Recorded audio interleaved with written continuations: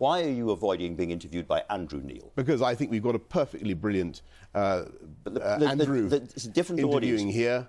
You're absolutely right, but it's a different audience. I am doing on this programme interviews with all the party leaders, including yourself. Andrew Neil is trying to do interviews with all the party leaders in an evening slot with a different audience. Everybody else has done it. Why won't you? He couldn't have a more brilliant agent, if I may say so, than you. But if you really want to, I think what the people of this country want to know is